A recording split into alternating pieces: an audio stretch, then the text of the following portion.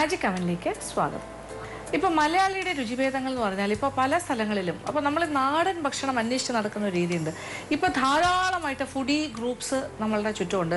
ഇപ്പോൾ സമൂഹ മാധ്യമങ്ങളിലൊക്കെ, അതായത് സോഷ്യൽ മീഡിയയിലെല്ലാം നമ്മൾ എപ്പോൾ ഫേസ്ബുക്ക് തുറന്നാലും അല്ലെങ്കിൽ വാട്സപ്പ് ഗ്രൂപ്പുകളിലൊക്കെ നോക്കുമ്പോൾ ധാരാളം നല്ല നല്ല എന്താ പറയുക ഫുഡി ഗ്രൂപ്പ്സ് വഴി കിട്ടുന്ന ഒരുപാട് ഇൻഫർമേഷൻസ് ഉണ്ട്. അതായത് നല്ല ഭക്ഷണശാലകൾ, നല്ല ഭക്ഷണം എവിടെ കിട്ടും, എന്താണ് ആ നല്ല ഭക്ഷണം, ഇങ്ങനെ ഒരുപാട് കാര്യങ്ങൾ അതിൽ അറിയാൻ സാധിക്കും. അതിൽ ഏറ്റവും കൂടുതൽ കാണുന്നത് നാടൻ വിഭവങ്ങളുടെ തെരച്ചിൽ തന്നെയാണ്. അപ്പോൾ ഇങ്ങനെ നാടൻ വിഭവം എവിടെ കിട്ടുമോ അവിടെ ഓടിയെത്താൻ താല്പര്യമുള്ള ഒരുപാട് ഭക്ഷണ പ്രേമികൾ നമുക്ക് ചുറ്റുമുണ്ട്. പണ്ടുമുണ്ടായിരുന്നു, പക്ഷേ അതിനെക്കുറിച്ചൊന്നും ആർക്കും അറിയില്ലായിരുന്നു. ഇപ്പം അങ്ങനെയല്ല. സോഷ്യൽ മീഡിയയുടെ ഒരു അവയർനെസ് ഉള്ളതുകൊണ്ട് ധാരാളമായിട്ട് പരസ്പരം കാര്യങ്ങൾ ഷെയർ ചെയ്യാനും മനസ്സിലാക്കാനും അറിയിക്കാനും പറ്റുന്നു എന്നുള്ളതാണ്. അപ്പോൾ നമ്മുടെ ഇൻട്രസ്റ്റ് എന്താണോ അത് മറ്റുള്ളവരിലേക്ക് എത്തിക്കാൻ സാധിക്കുന്നുണ്ട്. അപ്പോൾ ഭക്ഷണപ്രിയരായ ആൾക്കാർ, ഇപ്പോൾ ഭക്ഷണം ഉണ്ടാക്കുന്നത് ഇഷ്ടപ്പെടുന്ന ഒരു വിഭാഗം ആൾക്കാരുണ്ട്, ഭക്ഷണം കഴിക്കുന്നത് ഇഷ്ടപ്പെടുന്ന ഒരു വിഭാഗം ആൾക്കാരുണ്ട്. അപ്പം ഇങ്ങനെ നമ്മുടെ സമൂഹത്തിൽ ഒരുപാട് ആൾക്കാർ പല രീതിയിൽ ഭക്ഷണവുമായി ബന്ധപ്പെട്ട് നിൽക്കുന്നു. അപ്പോൾ അതിലെല്ലാം തന്നെ ഏറ്റവും മുന്നിൽ വരുന്നത് ഈ നാടൻ വിഭവങ്ങളാണ്. അപ്പോൾ നല്ല നാടൻ വിഭവങ്ങൾ കൊടുക്കുന്ന കടകളിലേക്ക് ആളുകളുടെ ഒരു പ്രവാഹം തന്നെയാണ്. അപ്പോൾ നല്ല ബിസിനസ് നടക്കും നല്ല രീതിയിൽ. അപ്പോൾ വീട്ടിലെ ഭക്ഷണം എന്നുള്ള രീതിയിൽ കൊടുക്കുന്ന പോലെ, വീട്ടിലെ ഊണെന്നൊക്കെ പറഞ്ഞ് റോഡിലൂടെ പോകുമ്പോൾ ഒരുപാട് സ്ഥലത്ത് നമുക്ക് ബോർഡ്സ് കാണാൻ സാധിക്കും, എന്നെ ബോർഡ് വെച്ചിരിക്കുന്നത്.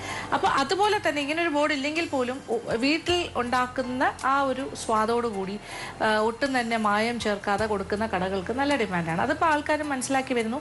അതുകൊണ്ട് തന്നെ പുതിയ പുതിയ കടകൾ വരുമ്പോൾ ആ രീതിയിലുള്ള ഒരു മെനു ആണ് അവരും അതിൽ ഉൾക്കൊള്ളിക്കാനായിട്ട് ശ്രമിക്കുന്നത്. എന്തായാലും നമ്മൾ നാടൻ വിഭവങ്ങളാണ് കൂടുതലായിട്ടും ചെയ്യുന്നത്. അപ്പോൾ കഴിഞ്ഞ ആഴ്ചയിൽ നിങ്ങൾ കണ്ടതൊരു ചിക്കനാണ്. അപ്പോൾ നോൺ വെജിനെ വിട്ടൊരു കളിയൊന്നും നമുക്ക് എപ്പോഴും പറ്റില്ലല്ലോ. എന്നാലും നമ്മൾ ഒരുപാട് വെജിറ്റേറിയൻ വിഭവങ്ങൾ ഇപ്പോൾ തയ്യാറാക്കുന്നുണ്ട്. എങ്കിലും ഇന്ന് നമ്മളൊരു കോമ്പിനേഷനാണ്. ശരിക്കും പറഞ്ഞാൽ ഒരു വെജിറ്റേറിയൻ വിഭവത്തിനെ നമ്മളൊരു നോൺ വെജ് ആക്കിക്കൊണ്ടിരിക്കാൻ പോവാണെന്ന്. അതായത് പുട്ടെന്ന് പറഞ്ഞാൽ മലയാളിക്ക് ഏറ്റവും പ്രിയപ്പെട്ട ഒരു കാര്യമാണ്. പുട്ട് നമ്മുടെ ഒരു സ്റ്റേപ്പിൾ ഫുഡാണ്. അതായത് രാവിലത്തെ എന്താ പറയുക പ്രാതലിന് ബ്രേക്ക്ഫാസ്റ്റ്, അല്ലെങ്കിൽ രാത്രി നമ്മൾക്ക് അത്താഴത്തിനൊക്കെ കഴിക്കാൻ പറ്റിയൊരു കാര്യമാണ് പുട്ട്. അപ്പോൾ പുട്ടിൻ്റെ കോമ്പിനേഷൻ എന്ന് പറഞ്ഞാൽ പണ്ടൊക്കെ ആണെങ്കിൽ പഴവും പിന്നെന്താ പഞ്ചസാര, പപ്പടം, ഇങ്ങനത്തെ കോമ്പിനേഷൻ, അല്ലെങ്കിൽ പുട്ട് പയറ് പപ്പടം, അല്ലെങ്കിൽ പുട്ടും കടല. ഇപ്പം അങ്ങനെയൊന്നുമല്ല. മീനിൻ്റെ കൂടെ ഒരു കോംബോ, പിന്നെന്താ ചിക്കൻ്റെ കൂടെ കഴിക്കാം. പിന്നെ വെറൈറ്റി ഓഫ് പുട്ടുകൾ, പുട്ടിൽ തന്നെ പല കാര്യങ്ങളും യോജിപ്പിച്ചിട്ടൊക്കെ ഉണ്ടാക്കുന്നുണ്ട്.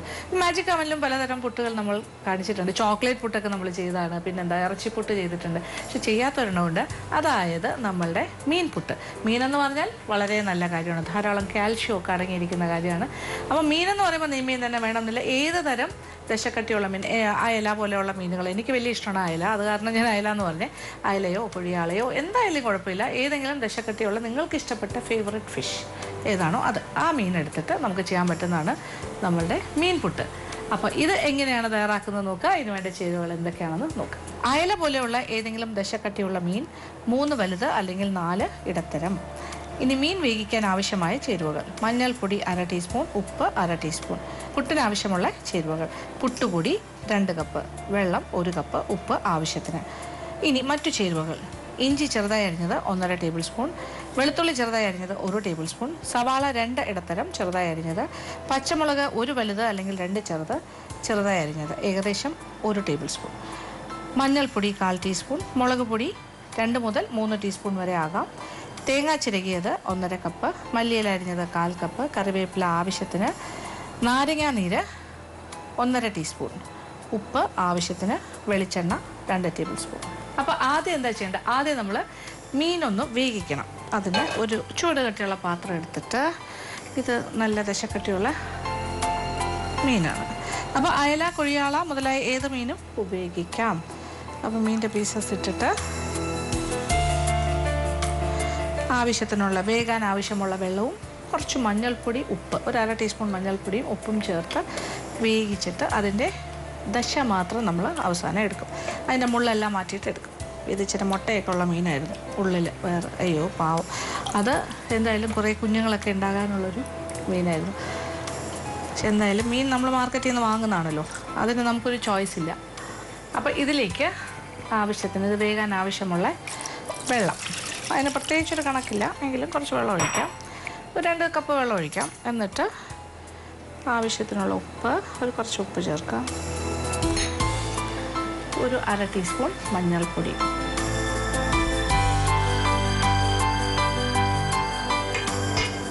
അപ്പോൾ മഞ്ഞൾപ്പൊടിയെല്ലാം മീൻ കഷ്ണങ്ങളിലൊക്കെ പിടിച്ച ഒരു യെല്ലോ കളർ ഉണ്ടാവും. ഇനി അടുപ്പ് കത്തിച്ച് കൊടുക്കാം.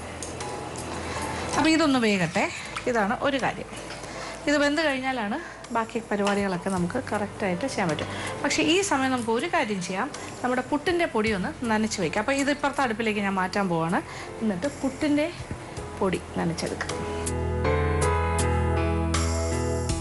അപ്പോൾ ഇനി നമുക്ക് പുട്ടിൻ്റെ മാവ് എങ്ങനെയാണ് കുഴയ്ക്കുന്നതെന്ന് വെച്ചാൽ, ഇതിപ്പോൾ 2 കപ്പ് നല്ല വറുത്ത പുട്ടിൻ്റെ അരിപ്പൊടി, ഇതിൻ്റെ ഒരു പകുതി ഏകദേശം 1 കപ്പ് ആദ്യം എടുക്കാം.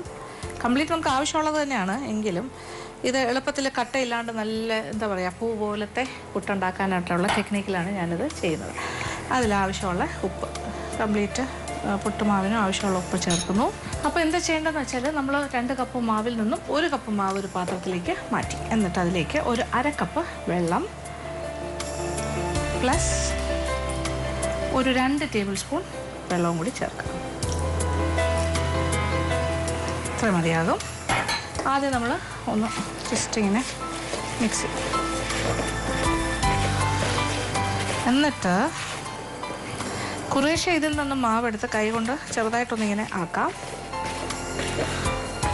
വേണമെങ്കിൽ അങ്ങനെയും ചെയ്യാം. അതല്ല എന്നുണ്ടെങ്കിൽ ബാക്കി ഇരിക്കുന്ന പൊടി ഉണ്ടല്ലോ, 1 കപ്പ് പൊടി, ഈ രീതിയിൽ ചെയ്യാം. അതല്ല എന്നുണ്ടെങ്കിൽ മിക്സിയിലിട്ടിട്ട് ഒന്ന് പൊടിച്ചെടുത്താലും മതി, ഒരു അടി അടിച്ചാലും മതി. അല്ലാണ്ട് തന്നെ ഇതിങ്ങനെ നല്ല എന്താ പറയുക ഫൈൻ പൗഡറായിട്ട് വരും. അപ്പോൾ ഇച്ചിരിയെങ്കിലും കട്ട ഉണ്ടെന്ന് തോന്നുകയാണെങ്കിൽ ഇതിപ്പോൾ ഈ രീതിയിൽ ചെയ്യാം കേട്ടോ. വേണമെങ്കിൽ ഇത് ഇച്ചിരി പൊടിയിട്ട് ഇങ്ങനെ കുറേശ്ശെ ഇട്ടിട്ട് കൈ കൊണ്ട് തന്നെ ഇങ്ങനെ സ്പ്രെഡ് ചെയ്യാം. ഇനി ഈ ഒരു സ്റ്റേജ് എത്തിയിട്ട് ഇനി ഇത് വേണമെങ്കിൽ മിക്സിയിലിട്ടിട്ട് 2 പ്രാവശ്യമായിട്ട് ഒന്ന് ബീറ്റ് ചെയ്യണം. ആ ബീറ്റ് ചെയ്യുന്ന സമയത്ത് ബാക്കി ഇരിക്കുന്ന ഈ പൊടിയും കൂടി അതിനകത്തേക്ക് ഇട്ട് കൊടുക്കുക. കുറേശ്ശെ ഇട്ട് കൊടുക്കുക. അപ്പോൾ എല്ലാം കൂടി ചേർന്നിട്ട് കറക്റ്റായിട്ട് പുട്ടിൻ്റെ പൊടിയായിട്ട് വരും. അങ്ങനെയാണ് ചെയ്യേണ്ടത്. അല്ലെങ്കിലും പ്രശ്നമൊന്നുമില്ല. ഇങ്ങനെ ആക്കിയിട്ട് അതിൻ്റെ കൂടെ ബാക്കിയും കൂടി വേണമെങ്കിൽ നമുക്ക് ഇങ്ങനെയും ചെയ്യാം, ഈ രീതിയിലും ചെയ്യാം. അപ്പോൾ ഈർപ്പം കുറവാണെന്ന് തോന്നുകയാണെങ്കിൽ വെള്ളം ചേർക്കാം. അപ്പോൾ എൻ്റെ ഒരു അളവനുസരിച്ചിട്ട് കറക്റ്റ് 2 കപ്പ് റൈസ് ഫ്ലവർ, അതായത് പുട്ടുപൊടിക്ക് ഒരു 1/2 കപ്പ് വെള്ളവും അതിൻ്റെ കൂടെ ഒരു 2 ടേബിൾ സ്പൂൺ വെള്ളവും കൂടി മതിയാകും. വേണമെന്നുണ്ടെങ്കിൽ നിങ്ങൾക്ക് അത് പോരാ എന്ന് തോന്നുകയാണെങ്കിൽ ഒരല്പം വെള്ളം കൂടി ചേർത്ത് കൊടുക്കുക. അപ്പോൾ ഇങ്ങനെ എടുത്തിട്ട് ഇങ്ങനെ വിടുമ്പോൾ ഇങ്ങനെ കട്ട പിടിച്ചിട്ട് ഇങ്ങനെ വരാനുള്ളൊരു പാകമാണ്, അതാണ് വേണ്ടത്.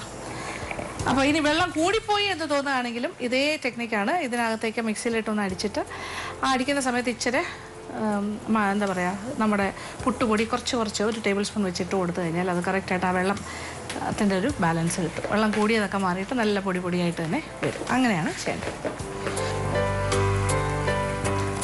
അപ്പോൾ പുട്ടിൻ്റെ പൊടി നനയ്ക്കുമ്പോൾ ആവശ്യത്തിന് ഈർപ്പമില്ലെങ്കിൽ അത് ഉണങ്ങിപ്പോവും. അതും വളരെ ശ്രദ്ധിക്കേണ്ട കാര്യമാണ്.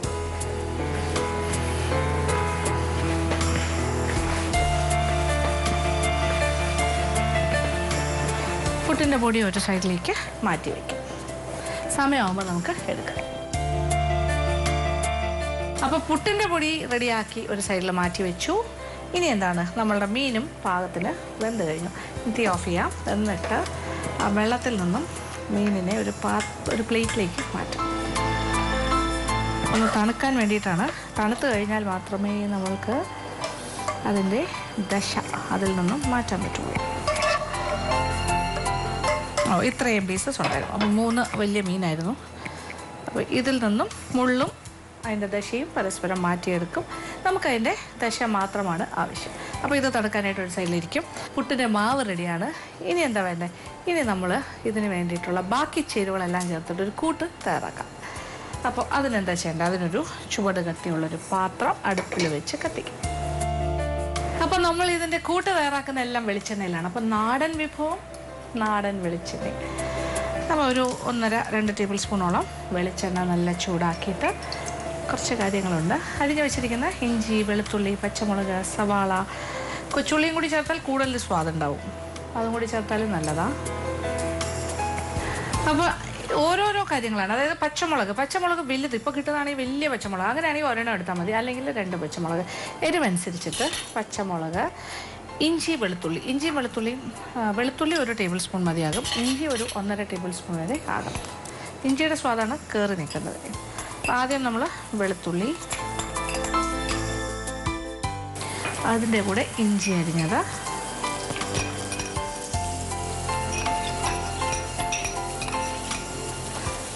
പച്ചമുളക്. ഇതിപ്പോൾ ഞാൻ ഒരു വലിയ പച്ചമുളകാണ് ഉപയോഗിക്കുന്നത്. 3 കാര്യങ്ങൾ. അതിനോടൊപ്പം കുറച്ച് കറിവേപ്പിലയും കൂടി ചേർക്കും. അപ്പോൾ കറക്റ്റ് എല്ലാം കൂടി ചേർന്ന് നല്ലൊരു നാടൻ മണം വരും. എന്നിട്ട് നന്നായിട്ടൊന്ന് വഴറ്റാം. അപ്പോൾ ഇത് ചെറുതായി ഒന്ന് മൂക്കണ്ട, ഒന്ന് വാടി തുടങ്ങുമ്പോൾ നമ്മൾ സവാള ചെറുതായി അരിഞ്ഞത് ചേർക്കും. ഇനി സവാളയ്ക്ക് പകുതി സവാളയും പകുതി ചെറിയ ഉള്ളിയാണെങ്കിൽ അത് കുറച്ചുകൂടി സ്വാദായിരിക്കും. അപ്പോൾ ചെറിയ ഉള്ളിയൊക്കെ ഒരുക്കിയെടുക്കാൻ ഇച്ചിരി ബുദ്ധിമുട്ട് എല്ലാവർക്കും ഉള്ളത് കൊണ്ടാണ് ഞാനത് അങ്ങനെ കാണിക്കാട്ടെ. സവാള മതി എന്ന് വിചാരിക്കുന്നു. അപ്പോൾ ഇത് 2 സവാള, 2 മീഡിയം സവാളയായിരുന്നു. വലുതായാലും കുഴപ്പമില്ല, ഏതെങ്കിലും സവാള, വലുതോ ചെറുതോ 2 ഏകദേശം ഒരു വലിയ ബൗൾ നിറച്ച് സവാള അരിഞ്ഞെടുക്കും. ഇപ്പോൾ ചെറുതായി വാടി ഇഞ്ചി വെളുത്തുള്ളി പച്ചമുളകെല്ലാം ഒന്ന് കളർ മാറാൻ തുടങ്ങുന്ന ഈ സ്റ്റേജിൽ സവാള. അപ്പോൾ ഇഞ്ചി നമ്മൾ 1.5 ടേബിൾ സ്പൂൺ ചെറുതായി അരിഞ്ഞത്, വെളുത്തുള്ളി ചെറുതായി അരിഞ്ഞത് 1 ടേബിൾ സ്പൂൺ, പച്ചമുളക് 1 വലുത് അല്ലെങ്കിൽ 2 ചെറുത്. അതായത് പച്ചമുളക് അരിഞ്ഞ് വരുമ്പോൾ 1 ടേബിൾ സ്പൂണെങ്കിലും ഉണ്ടാകണം. ഇപ്പോൾ സവാള 2 ഇടത്തരം സവാള ചെറുതായി അരിഞ്ഞതും ചേർത്ത്. ഇതെല്ലാം വാടിക്കഴിഞ്ഞാൽ പിന്നെ ഒന്നും ഉണ്ടാവില്ല, വളരെ കുറച്ചേ ഉണ്ടാവുള്ളൂ. അതുകൊണ്ട് സവാളയുടെ അളവ് ഇച്ചിരി കൂടിയെന്ന് പറഞ്ഞ് കുഴപ്പമൊന്നുമില്ല. എത്രയാണെങ്കിലും പക്ഷേ 2 വലിയ സവാളയായാലും മതി. അപ്പോൾ ഇതൊക്കെ ഇനി നന്നായിട്ടൊന്ന് മൂത്ത് കളറൊക്കെ ഒന്ന് മാറാൻ തുടങ്ങണം. ഇച്ചിരി കളർ മാറി തുടങ്ങുമ്പോഴാണ് നമ്മൾ ബാക്കി പൊടികളുടെ പ്രയോഗം വരുന്നത്. അപ്പോൾ ഇതൊക്കെ ഒന്ന് ഇടയ്ക്കിടയ്ക്കൊന്ന് ഇളക്കി കൊടുത്താൽ മതി. നമ്മുടെ കൈ ഫ്രീ ആയിരിക്കുന്ന ഈ സമയത്ത് മീൻ ഏതാണ്ടൊക്കെ ചെറുതായിട്ടൊക്കെ തണുത്ത് കഴിഞ്ഞു. ഇനി ഇച്ചിരി മുള്ളിൽ നിന്ന് ഞാൻ മാറ്റി തുടങ്ങുന്നു അതിൻ്റെ പീസസ്.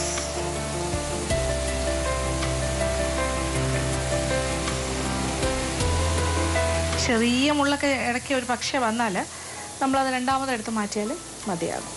അത് പൊടിച്ചിട്ടാണ് ചേർത്ത്. ഇച്ചിരി പൊടിഞ്ഞൊക്കെ വരുമ്പോൾ ആ സമയത്ത് എടുത്ത് മാറ്റാം. ഇതൊരു പാടുമില്ല, പെട്ടെന്ന് തന്നെ പീസസൊക്കെ ഇങ്ങനെ ഇളകി വരും.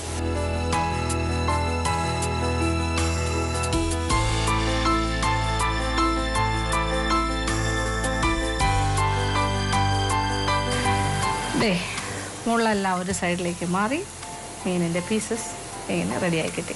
അപ്പോൾ ഈ പീസസാണ് നമ്മൾ ഉപയോഗിക്കാൻ പോകുന്നത്. ഇപ്പോൾ കാര്യങ്ങളൊക്കെ ഇങ്ങനെ മൂത്ത് കളറൊക്കെ മാറി തുടങ്ങുന്നു. നല്ല മണം, ആഹാ, വെളിച്ചെണ്ണയിലൊക്കെ ഇങ്ങനെ നല്ലൊരു മണം, മൂക്കുന്ന മണം. ഇനി ഇതിലേക്ക് എന്തൊക്കെയാണ് ചേർക്കേണ്ടത്? പ്രധാനമായിട്ട് കുറച്ച് മഞ്ഞൾപ്പൊടി, ഒരു 1/4 ടീസ്പൂൺ മഞ്ഞൾപ്പൊടി. കാര്യം ഇനി മീൻ ഇതിൽ ചേർക്കുമ്പോൾ മീനിൽ മഞ്ഞൾപ്പൊടി ഉണ്ടല്ലോ, അതുകൊണ്ട് ഇതിലൊരു 1/4 ടീസ്പൂൺ.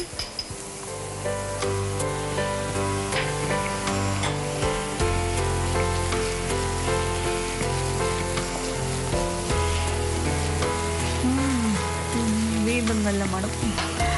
ഓരോ കാര്യം കൂടി. ഇനി തീ ഒരല്പം കുറച്ചിട്ട് മുളക് പൊടി ചേർക്കാം. മുളക് പൊടി അത് ഓരോരുത്തരുടെ ഇഷ്ടത്തിനനുസരിച്ചിട്ടാണ്. ഇത്രയും മീനുണ്ട്, ഇതൊരു 2 ടീസ്പൂൺ മുതൽ 3 ടീസ്പൂൺ വരെ ആകാം. നമ്മളിനി ഇതിൽ തേങ്ങ ചേർക്കാനുണ്ട്. അപ്പോൾ അതനുസരിച്ചിട്ടുള്ള എരിവാണ് കൊടുക്കേണ്ടത്.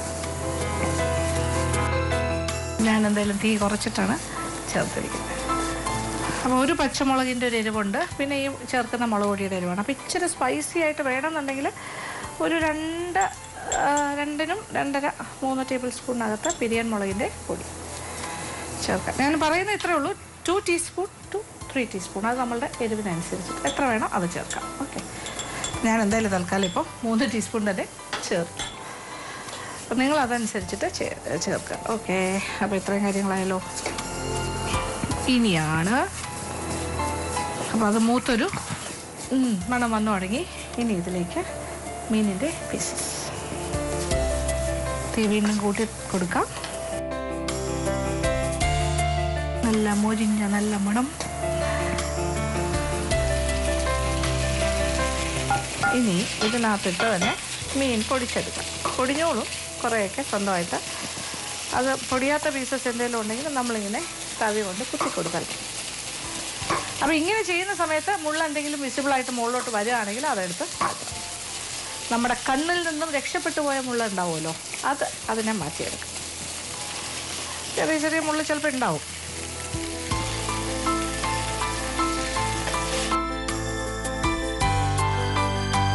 അപ്പോൾ മാക്സിമം നമ്മൾ മീനിൻ്റെ പീസസിനെ പൊടിച്ച് അങ്ങോട്ട് ചേർക്കുക. കാര്യം എന്താ വെച്ചാൽ നല്ലതായിട്ട് ആ മസാലയൊക്കെ ഉള്ളിലേക്ക് പോയി ഇപ്പോൾ തന്നെ നല്ല മണം ഞാൻ പറയുന്നുണ്ട് ഇടയ്ക്കിടയ്ക്ക്. അതൊന്നും പോരാ, മണം ശരിക്കും അനുഭവിച്ച് തന്നെ അറിയണം.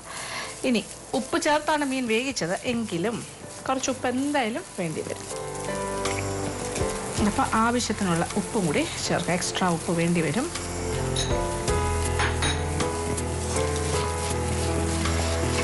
അപ്പോൾ എരിവ് സത്യം പറഞ്ഞാൽ 3 ടീസ്പൂൺ വേണ്ടി വരും കേട്ടോ, എന്നാലേ അതിന് ആ ഒരു പഞ്ച് കിട്ടുള്ളൂ. പിന്നെ ചിലർക്ക് ഇഷ്ടമാണെങ്കിൽ വേണമെങ്കിൽ കുറച്ച് കുരുമുളക് പൊടിയൊക്കെ ചേർക്കാം. പക്ഷേ എൻ്റെ ഒരു പേഴ്സണൽ ഒപ്പീനിയനിൽ അതിൻ്റെ ആവശ്യമില്ല. ഈ മീനായതുകൊണ്ട് വേണ്ട. ഇറച്ചിയൊക്കെ ആണെങ്കിലും ഓക്കെ. ഇതിന് ഒരു നാച്ചുറൽ ടേസ്റ്റ് എന്ന് പറഞ്ഞാൽ ഇങ്ങനെ തന്നെയാണ്. അപ്പോൾ നന്നായിട്ടിങ്ങനെ മൊരിയട്ടെ. ആ മസാലയുടെയൊക്കെ കൂടെ കിടന്നിട്ട് നന്നായിട്ട് മൊരിഞ്ഞ് വരട്ടെ. അപ്പോൾ അതൊരു വെയിറ്റ് ചെയ്യുക. ഒരു ഷോർട്ട് മാജിക് ബ്രേക്ക്. അത് കഴിഞ്ഞിട്ടൊരു കാര്യം കൂടി ചേർക്കാനുണ്ട്, കംപ്ലീറ്റ് ആയിട്ടില്ല. അപ്പോൾ ഇങ്ങനെ മീനിങ്ങനെ ആ മസാലയുടെ കൂടെ കിടന്നിങ്ങനെ മുരിഞ്ഞു തുടങ്ങി നന്നായിട്ട്. ഇനി ഇതിലേക്ക് നമ്മൾ എന്താ ചേർക്കുന്നത്? തേങ്ങാ ചിരകിയത്. തേങ്ങാ ചിരകിയത് ഏതാണ്ട് ഒരു 1.5 കപ്പ് എടുത്ത് വയ്ക്കുക. ആവശ്യാനുസരണം ഉപയോഗിക്കും. ഒരു തോരൻ പോലെ ആയില്ലേ മീനിൻ്റെ. അപ്പോൾ ഒരല്പം ഇങ്ങനെ ചേർക്കാം. ഏകദേശം 1 കപ്പോളം നല്ല പച്ചത്തേങ്ങ. ഇങ്ങനെയുള്ള കാര്യങ്ങൾക്കെല്ലാം പച്ചത്തേങ്ങയാണ് നല്ലത്, ഉണക്കത്തേങ്ങയെക്കാട്ടിലും. ഒരു ഈർപ്പമൊക്കെ ഉണ്ടാവും. അപ്പോൾ ഉപ്പൊക്കെ അഡ്ജസ്റ്റ് ചെയ്യുക ആവശ്യാനുസരണം. ഇനി ഇതിലൊരു ചെറിയൊരു പുളിയുടെ കാര്യം കൂടി കൊടുക്കണം. അതിനാണ് നമ്മൾ നാരങ്ങാനീര് ചേർക്കേണ്ടത്. ഒരല്പം നാരങ്ങാനീര് 1 ടീസ്പൂൺ മുതൽ 1.5 ടീസ്പൂൺ വരെ ആകും. ഇപ്പം ഞാൻ 1 ടീസ്പൂൺ ഒഴിച്ചു. അപ്പോൾ നോക്കിയിട്ട് ഒരുപാട് പുളിയാവേണ്ട ആവശ്യമില്ല. ഒരു ചെറിയൊരു എന്താ പറയുക, മീനിപ്പോൾ നമ്മൾ കുടംപുളിയൊക്കെ ഇട്ട് വെക്കുകയാണെങ്കിൽ ഒരു മീൻ എപ്പോഴും ഒരു ചെറിയൊരു സിട്രസ് ടേസ്റ്റ് വേണ്ടേ. അപ്പോൾ 1 ടീസ്പൂൺ മുതൽ 1.5 ടീസ്പൂൺ വരെ ആകാം.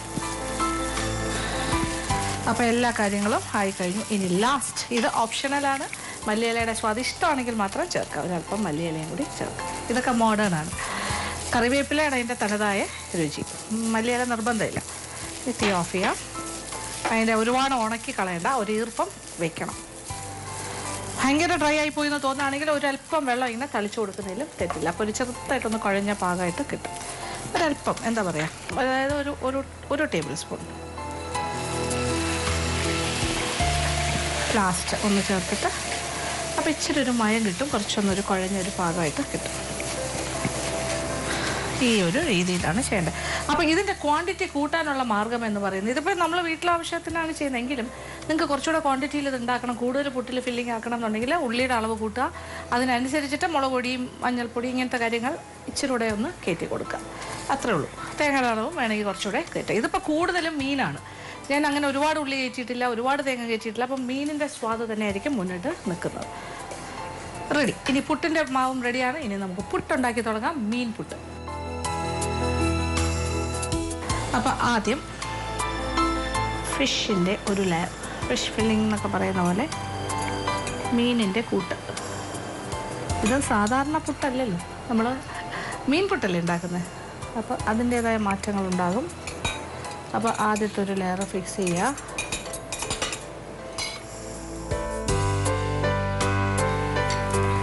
എന്നിട്ട് നമ്മുടെ പുട്ടിൻ്റെ മാവ്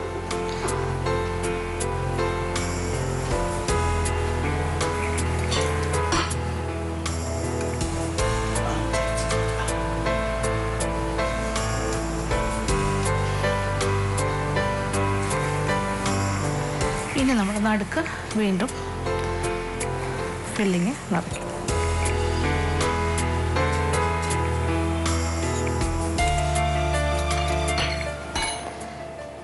വീണ്ടും മാവ് നിറയ്ക്കാം.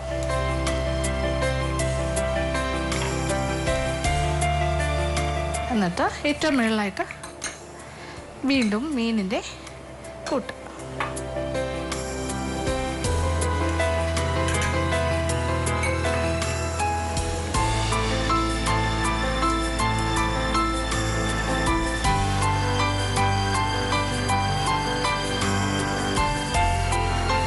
നല്ല ലാവിഷായിട്ട് ഞാൻ മീനിൻ്റെ ലെയേഴ്സ് വെച്ചിട്ടുണ്ട്. കുറയ്ക്കേണ്ട ആവശ്യമില്ല. വെള്ളം ചൂടായി തുടങ്ങുന്നേ ഉള്ളൂ. എന്തായാലും പുട്ട് കുറ്റിയിൽ കാര്യങ്ങളൊക്കെ നിറച്ച് വെച്ചു. അപ്പോൾ ഇനിയും ധാരാളം മാവും നമ്മുടെ ഫില്ലിങ്ങും എല്ലാം ഉണ്ട്. അപ്പോൾ ഈ അളവിൽ നിന്ന് നമുക്ക് നോക്കാം. ഏകദേശം ഒരു ഇതെൻ്റെ ഒരു 3.5-4 കുറ്റിക്കകത്ത് കിട്ടുന്നതാണ് എൻ്റെ ഒരു പ്രതീക്ഷ. നോക്കാം നമുക്ക്.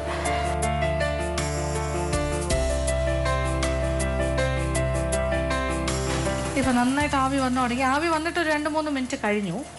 ഇനി തീ ഒരല്പം കുറച്ചിട്ട് എടുക്കാം അല്ലേ.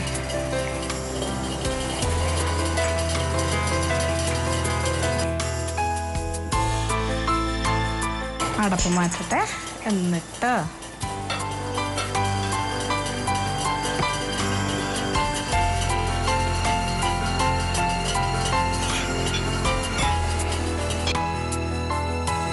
അപ്പോൾ നമ്മളുടെ ആദ്യത്തെ പുട്ട് ഇവിടെ റെഡി.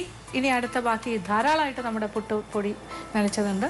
പിന്നെന്താ നമ്മളുടെ മീനിൻ്റെ കൂട്ടും റെഡി. അപ്പോൾ ഇനി ഞാൻ കണ്ടിന്യൂസ് ആയിട്ട് ഇനി പുട്ടുണ്ടാക്കി തീർക്കാൻ പോവാണ്. എന്നിട്ട് ഞാൻ നിങ്ങളെ കാണാനായിട്ട് തിരിച്ചു വരാം.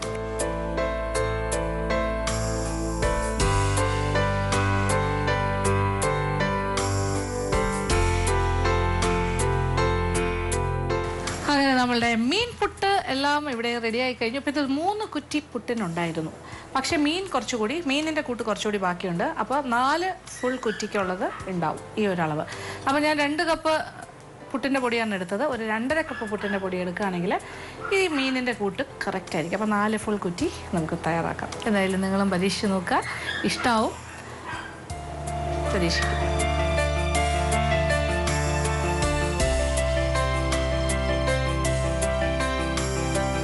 ഇന്നത്തെ എപ്പിസോഡിൽ കാണിച്ച മീൻ പുട്ട് എല്ലാവർക്കും തന്നെ ഇഷ്ടപ്പെട്ടാണെന്ന് വിചാരിക്കും. നമ്മുടെ വീടുകളിൽ ദിവസവും ഉണ്ടാക്കുന്നൊരു പലഹാരമാണ് പുട്ട്. അപ്പോൾ മീനും നമ്മുടെ വീട്ടിലെ ഒരു സ്ഥിരം വിഭവമാണ് നോൺ വെജ് കഴിക്കുന്നവർക്ക്.